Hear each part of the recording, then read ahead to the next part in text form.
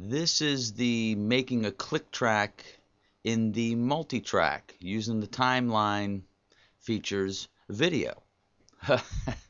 Okay, I'm going to show you how to make a click track using the features in SawStudio.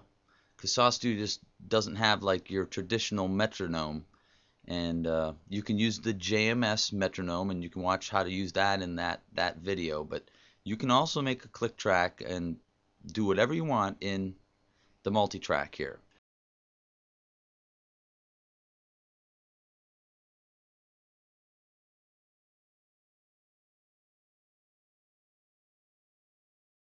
So what I've done is I've recorded some sounds off of my Dr. Beat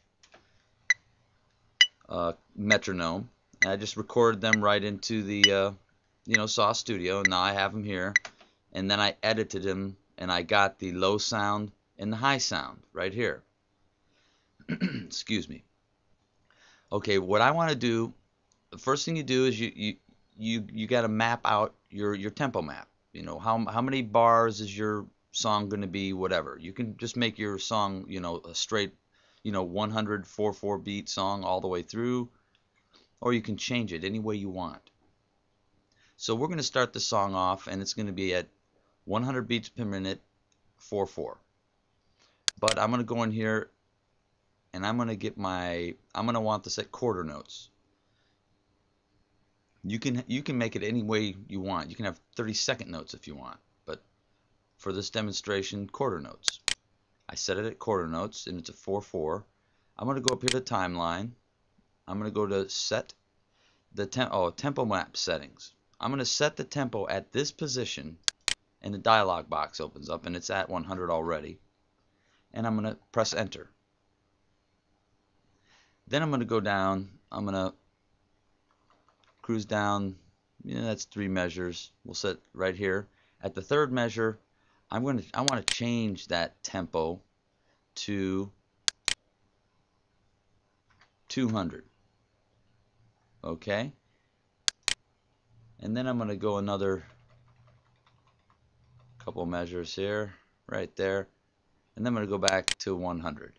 So I go back up here, set tempo, and you see you can set the time signature, and you can do all kinds of stuff in here, but it all works the same as far as what you're doing. So I'm setting the tempo here. I'm going to bring it back to 100. Now look here, watch up here. As I click, we started off, we went to 200 here. See how it changes? Pretty cool. Okay, so there we go. Now I'm going to come over here, and I'm going to select that area. I had it, but that's the area that I have the tempo map changes on. And what I could do is this. I could select, oh, clear. Go right here. Say your song's X long, whatever. Okay. So now I have it set. I'm in tempo mode. You have to be in tempo mode to do what we're doing here.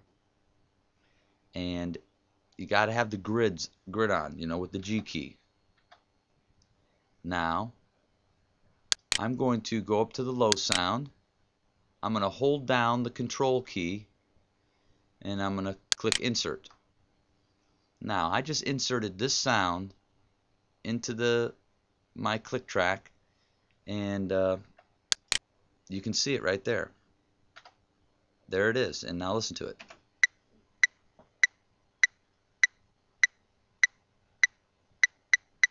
Perfect. Pretty cool, huh?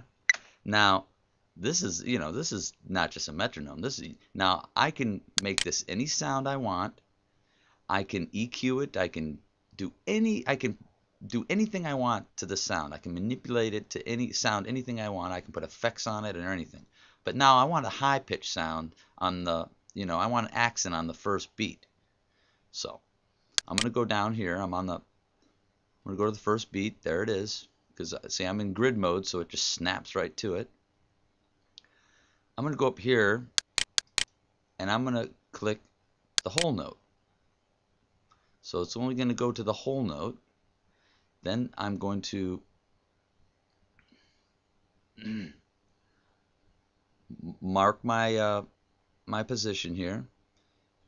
I've got that all marked out, so what I do is I go to the high sound.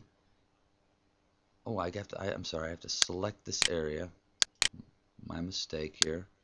Get ahead of myself. Select it right there.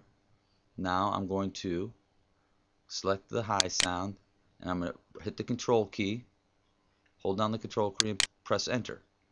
Now, when we go back home here, now we've got the high sound on the first note. Pretty cool, huh? So we have that. Now, I can take this, I can select this, and I can process, build mix to new sound file. I want it to be mono. Oh, there it is. Mono. And I press OK. I've been testing this out here, so yes. Now watch. Now there it is, right there. Got the accents on the first beat. Pretty cool. And it's rock solid timing. Rock solid. Now I could also go up here and build the mix to the current hot track, which would be that one, and say OK, and I would have it right up here in the MT. And there it is. And then that's the click track. I could go right up here to regions and rename that my click. And there it is. And you can get rid of, you can select those, get rid of them so they're not in your way. So you just started you're doing a session, a song on a session. Oh jeez, come on. And you want to they have a song that's gonna go to this beat, to that measure and all that. You go in there and you set up the click track for that song, and there it is. Once you get the hang of this, you can do it in a minute. Take a couple seconds, as long as you have the sounds that you want. So that's how you set up a click track in the Multitrack in SawStudio. And it's a very, very, very, very, very powerful click track. And it's all automated and everything. You can add automation to this click track. You can do anything you want to it. So it's not just your regular old Dr. Beat click track. And that is the click track video for you.